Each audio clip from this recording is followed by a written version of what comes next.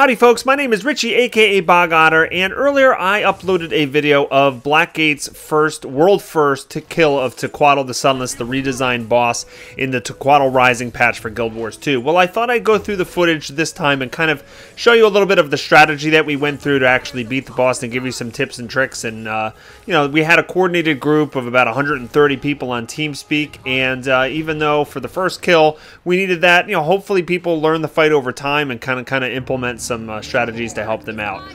This is just the strategy that we used. Obviously other strategies can work as well. Now, while we're in this buffing stage here, we actually used a lot of consumables, right? We used potions of undead slaying, right? You get a 10% bonus to your damage and a 10% reduction of damage taken.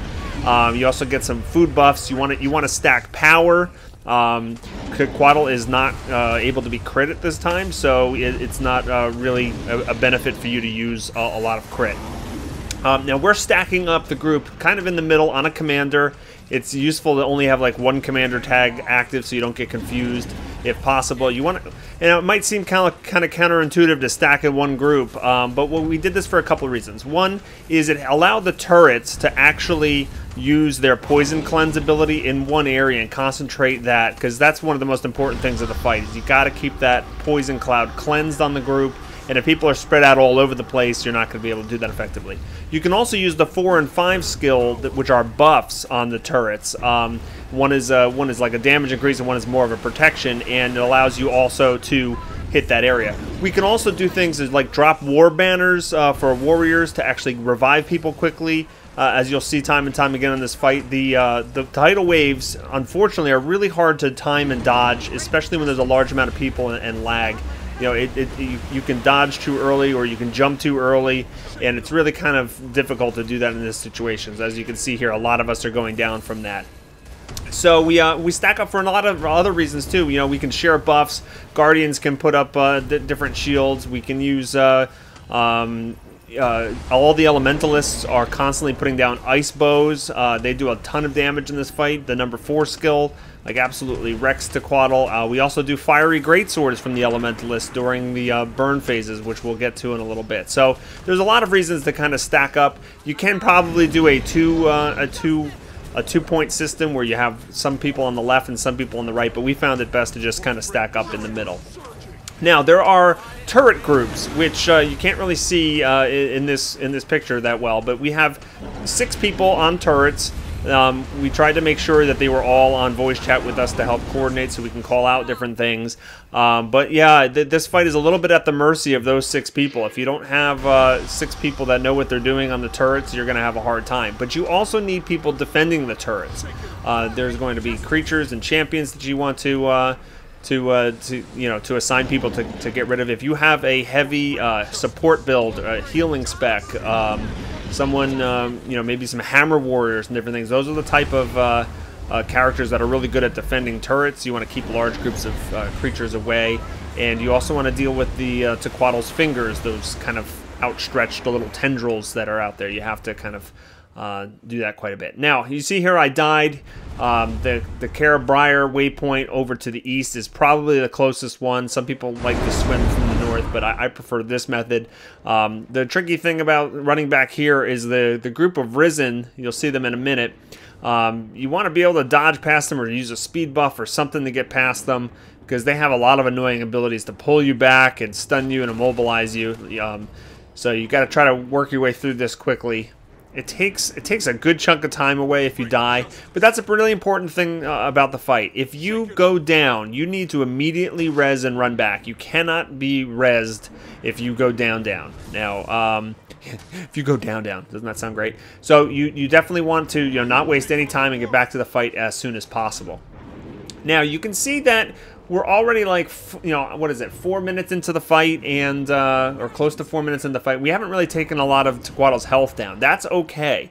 The fight is a little bit deceptive. The first 25% go the slowest, and then it goes quicker after that, because there's going to be numerous burn phases, which you'll see every 25%. The phase kind of changes here for a while.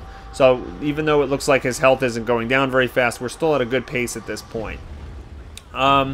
Now you can see here as I run past the people defending the turrets, and we're trying to get back into the action here. Let me show you real quick a little bit of what it looks like from the turret's perspective. There are 5 abilities. The first one is a damage spike. You only really want to use that on Tequatl during the burn phase when Tequatl is stunned. The number 2 ability has to be used every time it's off cooldown. That is a armor debuff. It actually gets rid of the armored scale buffs on Tequatl. If that stacks too high, you will get bone walls that you'll have to defeat, and Tequatl becomes immune, so that wastes a lot of time. Number 3 is the poison cloud remover. You want to stack, you want to put that on your raid as often as possible. You also have to use that on your own turret from time to time to make sure you don't die while you're manning the turret. Number 4 is a buff. It is an offensive buff for your group. It's an AoE targeted thing. And number 5 is a defensive one. You can use those when you have time, but 2 and 3 are the most important things to remember.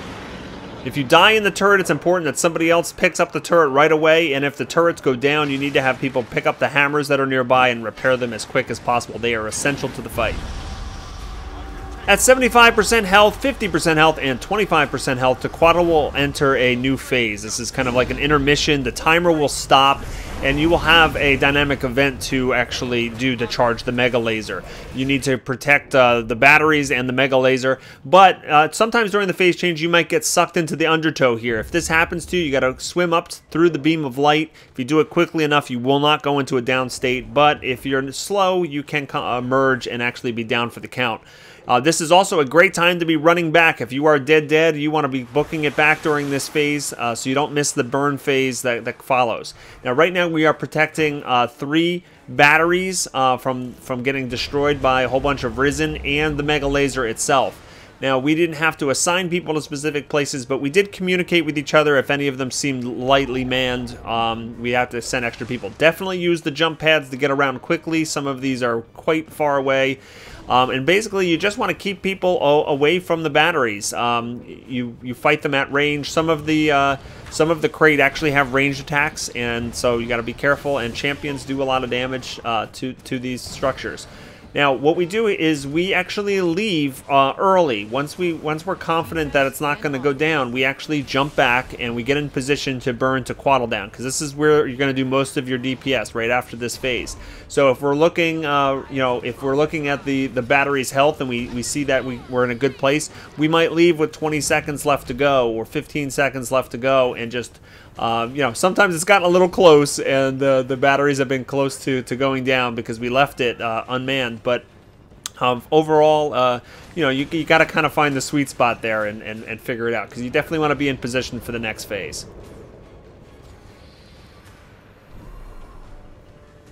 Okay, so here we go. We're going to start launching ourselves back, and we're going to get in position. Now, for the burn phase, what we do is we stack up in melee range. You can actually target his right foot, and it's a good time to actually break out your highest DPS weapons, save all of your big cooldowns for this moment. We actually put down a bunch of fiery great swords for this time so that we can get maximized damage. And this is your big chance to just really unload on the boss and get his health going down. Now, the turret people are going to be spamming their number 1. They can also do the poison cleanses as well during this, but other than that, everybody should be here DPSing, and you want to get to melee range as soon as possible here on his foot. And if you watch, his health will go down quite rapidly at this point. Now, when this phase ends, he's going to immediately do some tidal waves, and it's going to start being dangerous and deadly really quick. But you kind of want to stay in as long as you can so you can maximize this damage, because it is very difficult to beat that timer, and you want to be ahead of the ball game if you can.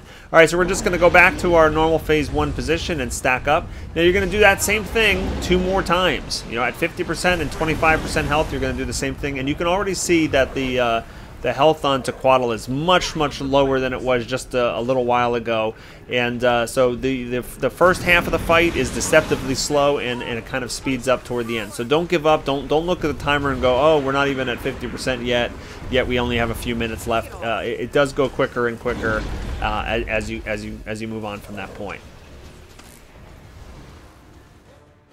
Skipping ahead to the last burn phase, and this will actually ultimately show you the kill as well.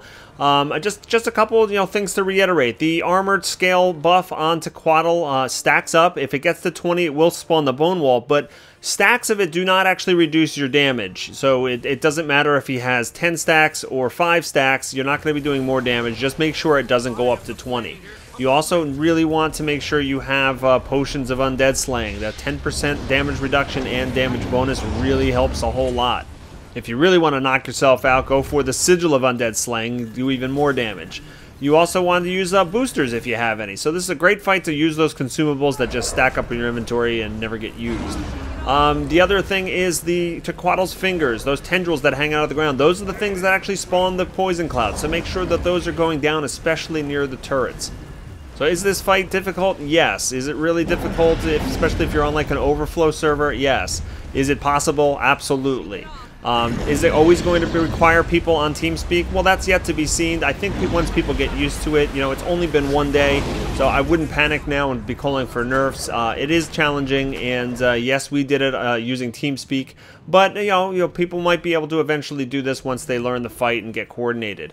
It does heavily depend on the 6 people in the turret, unfortunately, and people do want to jump in those turrets and get the achievement for it, so it can be problematic in that regard. I love how at the end of the video I got sucked into the undertow and kind of missed some of the most important parts there, but a win is a win, and you can see the achievements I get there. Now, the loot, people I've seen, complain a little bit that it's lackluster. The loot that I personally get is not that great, but you got to keep in mind, if they always gave you an ascended weapon or some rare skin or whatever, well, this would quickly be not such a rare thing to get, right? Because people eventually should be killing this, fairly frequently, and you can't get the best loot drops every single time.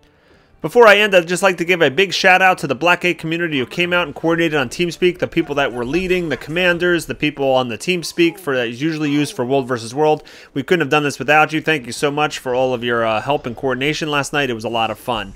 Well, that's going to wrap things up. If you like this video, then click on the like button. That helps my channel out a whole lot. You can also feel free to ask me any questions or comments in the comments field below.